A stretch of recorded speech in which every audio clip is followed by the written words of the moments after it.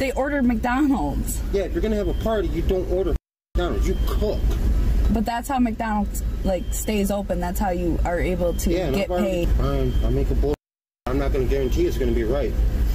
All right. And just pull up there. There are two things you should always do once you're about to make an order and go and collect it from a drive-thru or the counter is always say thank you to the restaurant employees. Second thing is you should always be nice and not rude to them if you appreciate your health, because you never know. If you don't say thank you, or if you are rude to the employee and you're like, chop chop, please make it fast.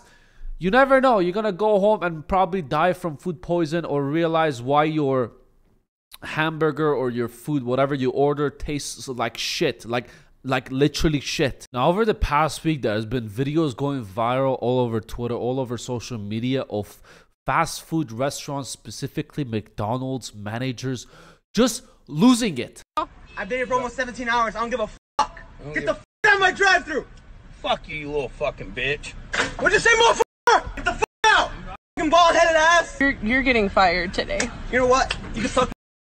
Now, there's no context behind this. They just posted this specific clip. My best guess is he probably didn't say thank you, or he ordered like 3 meals, and then once it came to the order, he was like, oh, you know what? Change that 3 meals into 9 meals, please. And he just lost it. Or it can be another possibility where he was like, chop, chop, fast, I am hungry. And this guy just lost it and just started calling him names and throwing punches. I think calling him bald was very unnecessary. But that's not the video we're here to talk about today. This video came to light 6 hours ago of this McDonald's manager roasting the people who are about to, just making fun of the people who are about to make a very good amount of order. So they told me you're not making the Uber because it's too much food? I ain't making no 13 sandwiches with the way tonight's been going. There's only 3 cars here. At the moment. It's 1 in the morning. Yeah, we've been getting slammed all night. That doesn't matter. It's your job. I can refuse any order. So you're going to refuse your best sale of the night? Now, this DoorDash person came to pick up an order that she received on her phone of this family having a party and ordering 13 meals from McDonald's.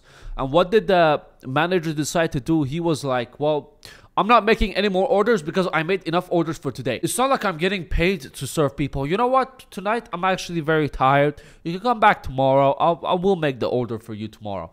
And it's really interesting that the woman, was she prepared?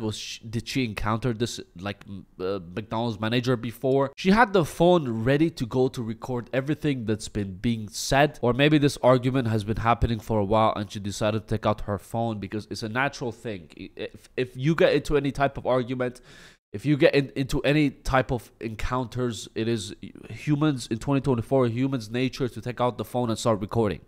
Well, like, us DoorDashers, it's not our fault that you don't want to make the order. Like, we have to make money too. Like, and those people should have had a little more consideration before putting that order in. But it's McDonald's. They have the right to put it in. It's not a feed a family. It's supposed to be fast food, not a feed a family because you're too lazy to cook. That is a crazy line to say, that it is not a feed a family type of shit. It is a fast food restaurant where you come, you make one order and you dip.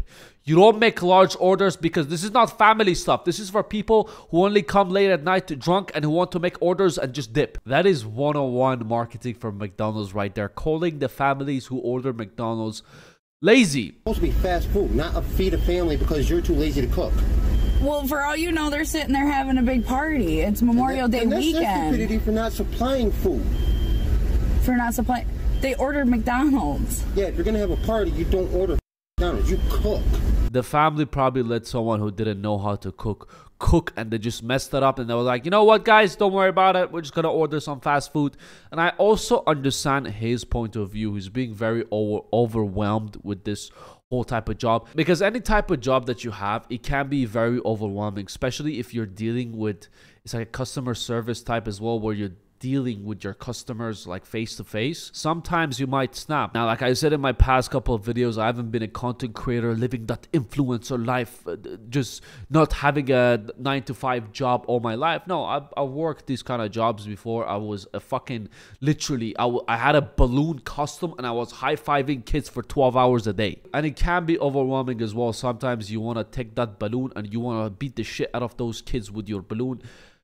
I went through it, but these were all just thoughts. You never actually act on it. But that's how McDonald's like stays open. That's how you are able to get paid. Told us, and the supervisor already wants to shut down the overnights, and I already told him to go ahead. Oh, man. I'm tired of this. Well, I can wait for you to make that order. Like, that's not the issue. If you want to hold up this line for 20 minutes, I don't care. But I gotta make money too. So it's either I make the food or you just sit there, huh? No, I'm not just gonna sit here. Fine, I'll make a bull. I'm not gonna guarantee it's gonna be right. Alright. And just pull up there.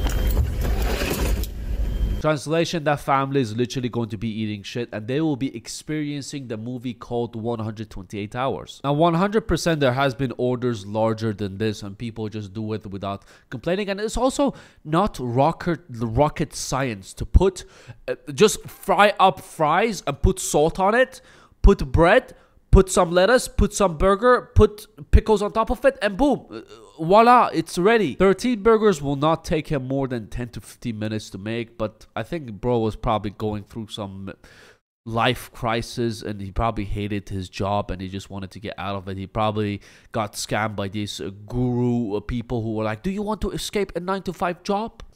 Sign up $500 and I will teach you how. And he got scammed by a 19-year-old who was promoting this shit. It is understandable, but at the same time, this is not how it's done. This is how people get fired. And I think he needs to be fired for this as well. Because not only he is not doing his job, he is also putting the other person, the DoorDash girl's job, at risk as well, because she's gonna show up and be like, oh, sorry, the orders were not coming through because McDonald's were not accepting it. Now, I believe if someone is actually this miserable with their life and they hate their job, they should consider changing it. Even though they don't have a choice, you should still apply and do something that you actually love. Now, in some cases where the pay is actually like really high and you don't love your job, I think it's understandable if you want to stay and just get that cash real quick, but preferably if you do something that you love. And I think you should actually consider that. I've had rude customers, I've had people belittling me. It's part of the job. It's not acceptable, but you just gotta suck it up and deal with it. Haha, thank you. And once they're gone, and be like, fuck your grandmother, fuck your, just like curse at them while not putting your whole job at risk. Now, there's no update of him getting fired, but I think after the sentence that he said, if he wouldn't have said this sentence, I think he would have saved his job. But I'm 99% sure, since this clip went viral, he's going to get fired because he said that McDonald's is not a feed the family place.